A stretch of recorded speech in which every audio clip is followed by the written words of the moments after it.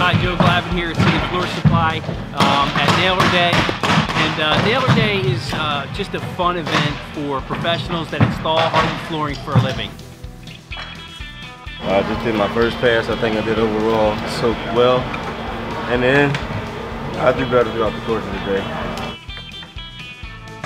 I think I did pretty well. Some room for improvement.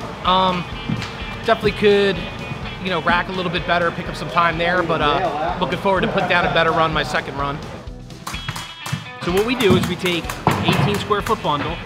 They have to nail up at least 5 to 6 rows, and there's no cuts, so they do the full length of a 16-foot run, and that typically calculates to about 140 cleats, and we follow the NWFA guidelines. So, headers can't be on H's, headers have to be 4 inches apart, all that good stuff, no gaps.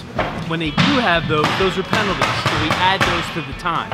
So we time them as soon as they start racking, and then we count their cleats with a pitch counter.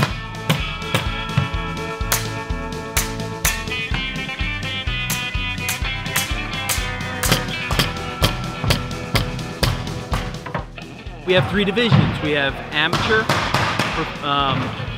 teams, so someone can rack out and someone can nail, and we have a professional division on the individual, and that's the big championship. So it's $500 prize for the fastest time on the individual, and then the prizes go down from there for team and then amateur.